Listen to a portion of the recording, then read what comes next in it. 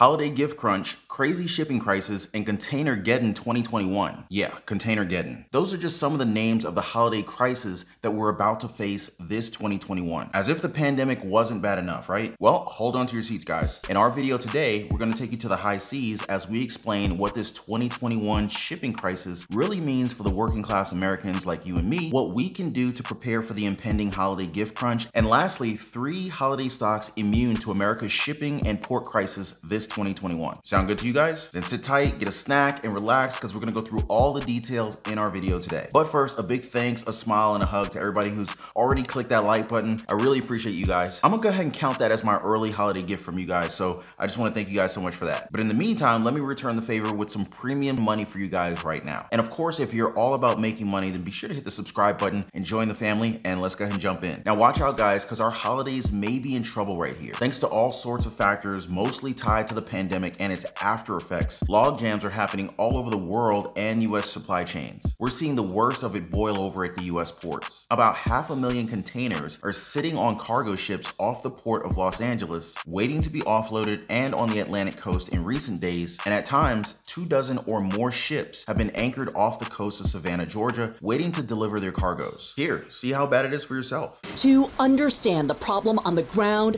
542 ready for takeoff. you first need to see it from the air. We're flying right over the anchorages just south of the ports of Los Angeles and Long Beach. This is where the global supply chain meets the U.S. economy, says Coast Guard Commander Stephen Bohr. It's record-breaking. It's unprecedented. There are more ships than there are parking spots. We are effectively operating a cell phone waiting lot in the Pacific Ocean. This bottleneck of container ships, as far as the eye can see, carries more than half the made-in-Asia items purchased by the American consumer. You're looking at all of the electronics. You're looking at all of the home goods. You're looking at all of the things that people are looking forward to buy this coming holiday season. 0 ships usually stay parked here. But on this day, Commander Bohr counts 55 in the ports and more drifting further out in the Pacific. While worst here, the backup is at all West Coast U.S. ports. What does that indicate to you about what's happening in the supply chain? You know, I think everybody can see that things are slowing down. Slowing down and piling up at sea and at the ports of entry.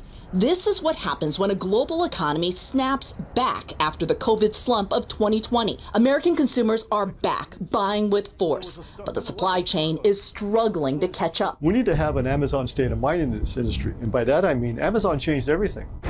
While shoppers click 24 hours a day, factories in Asia are still stopping due to COVID. Then in the U.S., national labor shortages and limited work hours. The Port of Long Beach is just now experimenting with round-the-clock operations. What this is a wake-up call for all of us in this industry to realize you can't operate with the model of yesterday. The goal? Cut the wait time for truck drivers, the next link of the supply chain, moving containers out of the port. Every day, though, 5-6 hours in the harbor. You have to wait like 6 hours. 6 hours? 6 or 8. I was in there for 9 hours. 9 hours Ruben Ponce lost that he could have been moving merchandise. It means I'm making less money. Yeah, because I can't do as many rounds. National data shows there is a truck driver shortage, but Ponce says the problem is even more basic than that. So now the port is backed up, we're backed up, the truckers were backed up, everyone's backed up. And it's just a big problem. So it's like a chain reaction. Exactly. Delayed trucks means delays at warehouses like Canton Food Company in Los Angeles. I have about 8 containers out in the harbor somewhere, are from China and Vietnam. Filled with food. Still just waiting.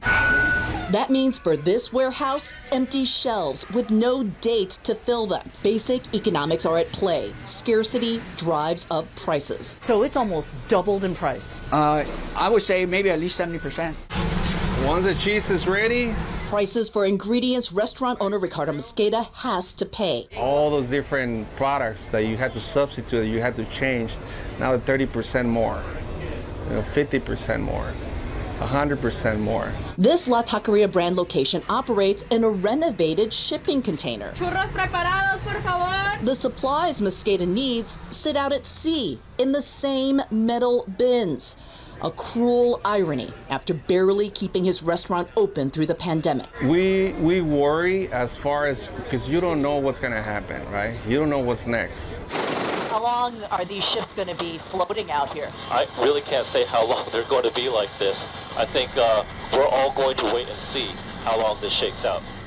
Quick, drop a comment down below if you've been noticing some empty shelves in your local stores. What have you guys been missing lately? Let's talk about it down in the comments below. And things are not looking to get any better anytime soon, as we're headed for another high demand, high inflation holiday season. Experts are already predicting a 2021 holiday gift crunch or shortage here, meaning that shoppers are likely to face higher prices and fewer choices this holiday season. Companies like Adidas, Crocs, and Hasbro, they're already warning of disruptions as they prepare for the crucial year-end period. The CEO of C.H. Robinson, one of the world's largest logistics firms, said the pressures on global supply chains have not eased, and we do not expect them to ease anytime soon. Another shipping line executive said in a recent statement, "We currently expect the market situation only to ease in the first quarter of 2022 at the earliest." We'll talk more about how to get around that holiday gift crunch later in this video. But right now, let's look at some stimulus that we could be getting from all of this. Checking out some of last year's headlines, the 2020 stimulus check really helped out with some US holiday sales. Now, according to the National Retail Federation, US holiday sales jumped 8.3% last year to record their best growth in at least 19 years as consumers use their stimulus checks to splurge on gifts. And according to this, it looks like holiday consumer demand is set to beat that number this year. Former Toys R Us CEO, you guys remember Toys R Us, right? They hadn't been gone that long. Former Toys R Us CEO Gerald Storch argued that even if there's inflation and supply issues in the retail industry right now, nothing will stop a strong consumer momentum going into this year's holiday season. You know what can help with that? A fourth stimulus check, definitely. The NRF chief economist said the promise of a new round of stimulus checks after a deal was struck before Christmas helped increase consumer confidence last year. I can only imagine what a fourth stimulus check could mean for working class Americans this holiday season. Am I right, guys? So here's hoping to see that this happens. I mean, the support is definitely there. We've seen all the stimulus check petitions inching toward that 3 million signature mark. Not to mention the 80+ lawmakers and 156 top economists and our very own current Vice President Kamala Harris all saying the exact same thing, that we've been needing recurring stimulus checks for a long time now. Really, all we need now is a partridge in a pear tree and we'd have a whole 12 days of stimulus song happening right here. But in all seriousness, guys, let's keep our fingers crossed for a holiday miracle here, especially with this shipping crisis just looming around the corner. How bad is it? Well, I think you've heard about how the world supply chain is being stressed like never before. We're short and delayed in everything from semiconductors to cars, sneakers, exercise equipment, Rolexes. I mean, heck, we're still waiting on furniture that we ordered in July. It started out because factories all over the globe like Asia closed for weeks or even months before workers were even sick with the virus. That was true and still is the case in Vietnam, for example. Now we're seeing the problem move up the supply chain to ships,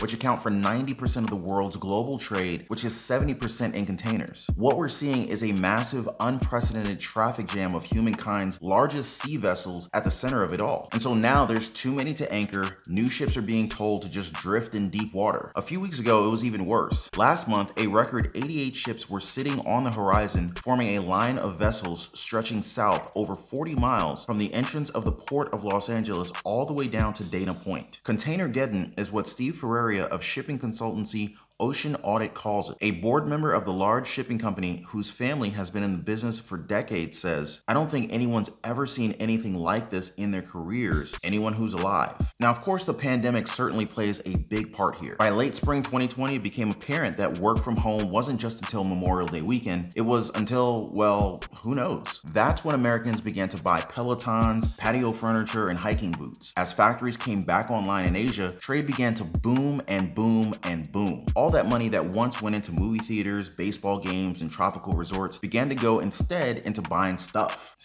made in China. Today, ports in the United States, particularly on the West Coast and especially along Long Beach, LA, where 30% of US imports land, are unloading record amounts of cargo. And that's exactly where the traffic jam is the worst. The cost of chartering a giant container ship shot up about 10 times over the past year. But what does this have to do with us? Well, here's the deal. Shipping companies are mining money for one, and big companies like Walmart, Costco, Home Depot, and others have responded by chartering their own ships. For how much? Well, here's two examples we found. One of America's largest big box retailers just chartered a cargo ship for $80,000 a day for 1 year. A year ago, that would have been $10,000 or $15,000 a day. Here's another example. One of Japan's Sogo Shosha, or giant holding companies, is looking to charter a ship for $130 a day for 3 years, which would have been $20,000 a year ago. The company will have to put up $35 million for the first 9 months in cash on day one. And who's gonna end up footing the bill? You think the big company is gonna pay for this?